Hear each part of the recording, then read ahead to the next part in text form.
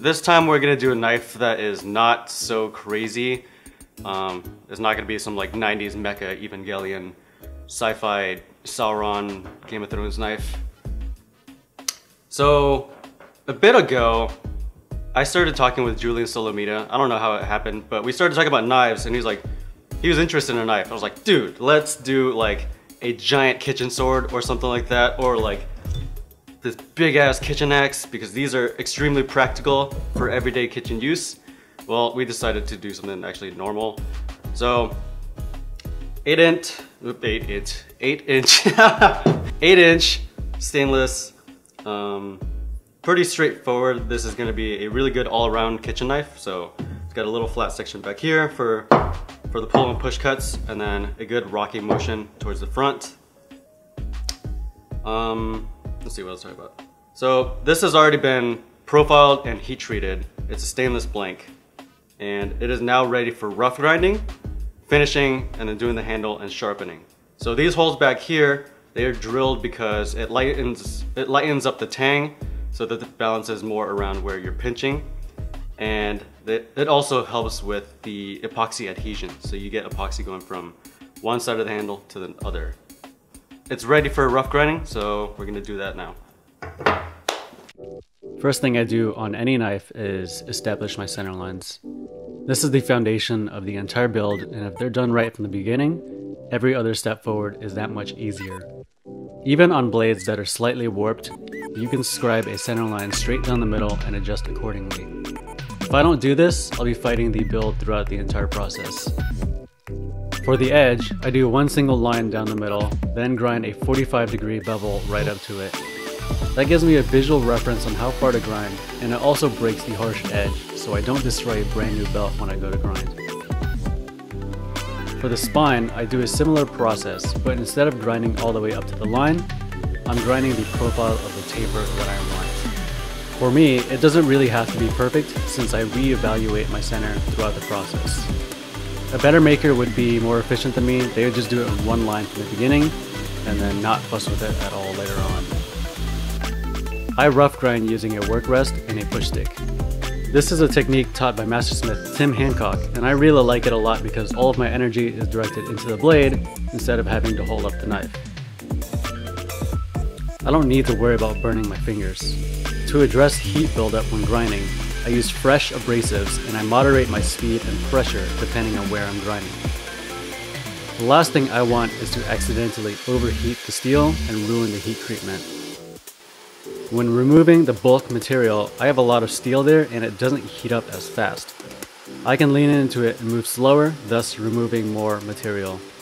When I work towards the edge and the tip, there's less mass there and it will heat up much quicker.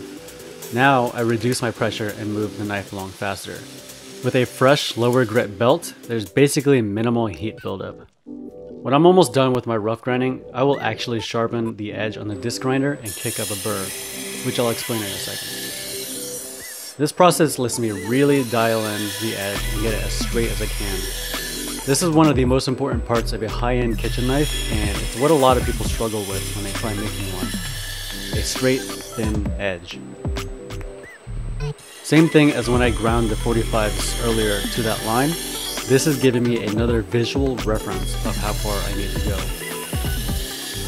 When you sharpen a knife, you are removing material as well as moving material. This results in the burr. It's a flap of steel that forms on the opposite side of where you're removing metal. I'm aiming to remove enough to hit the actual edge of the knife and kick up a burr all the way along the profile of the edge, and be able to flip it back and forth on either side of the blade. This way I know I have successfully sharpened the whole edge and I don't need to worry about how close or how thin I'm getting from this point on. After I've sharpened up the edge, I thin it out even further and start creeping up closer to that edge. This is why sharpening is so important at this early stage in the process. I basically take the guesswork out of thinning the knife. I break my grind into multiple sections, then blend them together into a full convex grind. This is just something I do to help make it a little bit more repeatable on a geometry that's hard to explain without being able to feel it. I test my knives on potatoes. Not only do I love potatoes, they're fantastic at telling you how well your knives perform overall. Ideally, if you're really dialing in a geometry, you should probably cut more than just potatoes, but over time and some experience, I have a pretty good idea on how well a knife will perform on various foods based on how it cuts a potato. Basically, what I've got going on is a full height, slight convex grind with a forced distal taper. This means nothing is flat on there, and as you go from the heel towards the tip, the angle gets more and more acute. This type of geometry is really nice because you have some beef at the heel when you need to do some hard work, and you have a nice tip to do more finesse work. It excels at push and pull cuts because the geometry is changing as you're doing your motions. What I'm aiming for on this knife is an all-around solid home chef's knife. I don't want it to be too thin, I don't want it to be too thick. I want it to release food pretty easily so that potatoes and stuff don't stick so hard to the surface, but I don't want it to wedge anything severely. It's always a fine balance, a trade-off of sorts. When it cuts through a potato with ease and it takes very little effort to shake it off, I'm good. When I have my geometry all finalized and things are looking pretty tight, it's time to make things look pretty.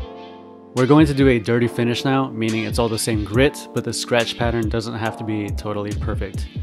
All we're doing right now is checking for flaws and irregularities.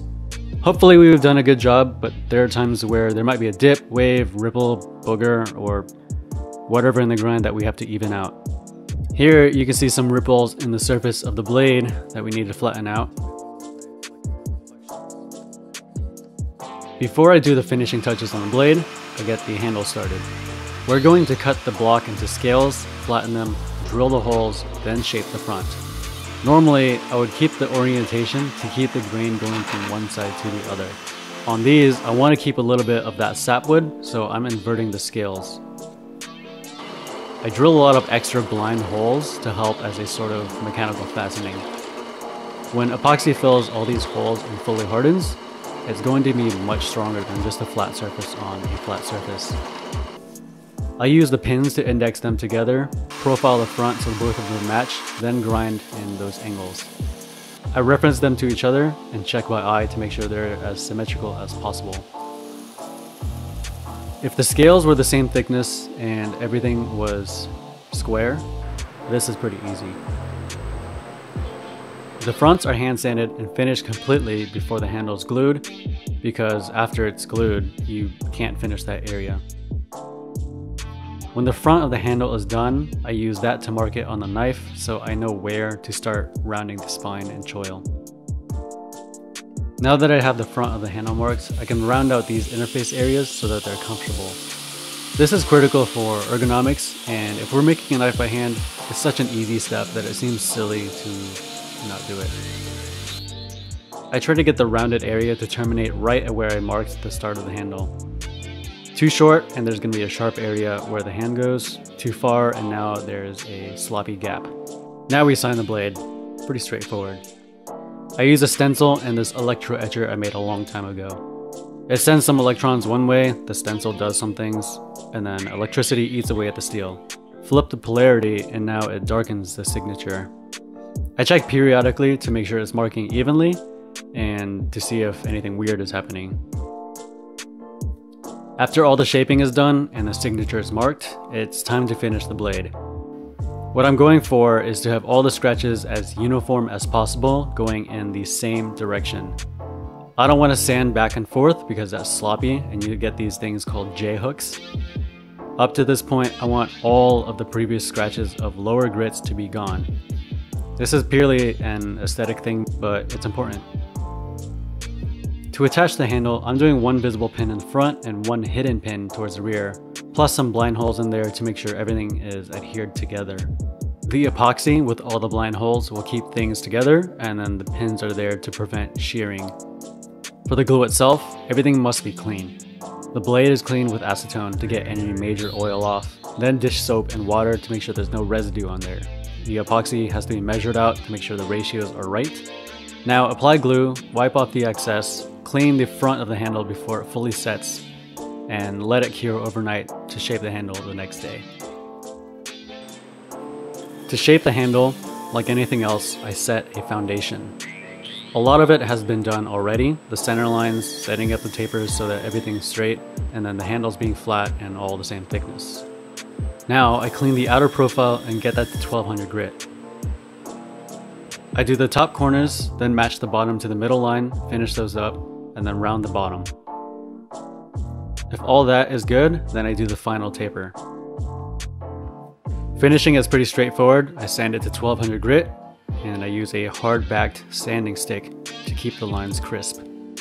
Finish with oil, let it fully harden. Sharpening fundamentals. All it is you're removing material until you've hit the true edge, you create a burr, and then you remove that burr and refine the edge.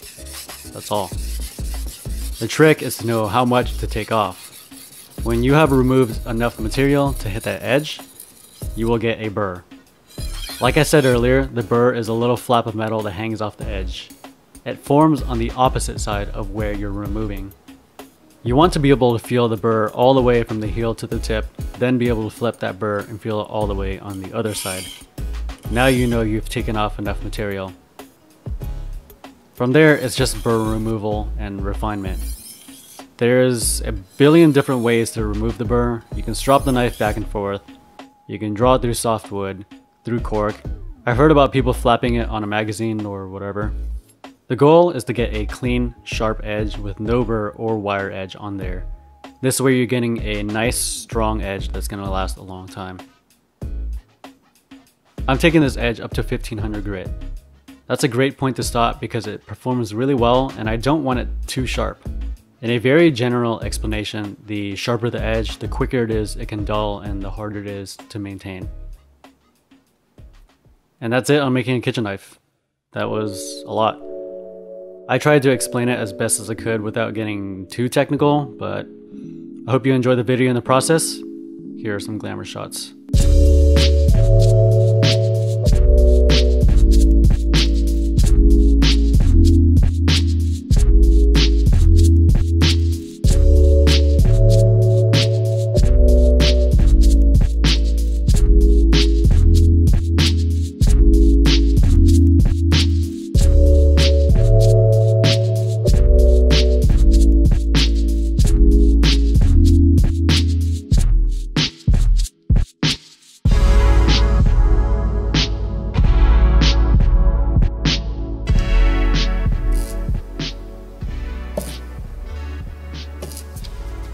So this is a bit of a little surprise that I'm putting on this knife. Julien actually doesn't know this is going to be on here. If you've seen Julien's or Jenna's stuff, you'll know what Aries Kitchen is. So that'd be a pretty fun idea to put this surprise in there. So this is one of one Aries Kitchen series of Dawn Wind knives.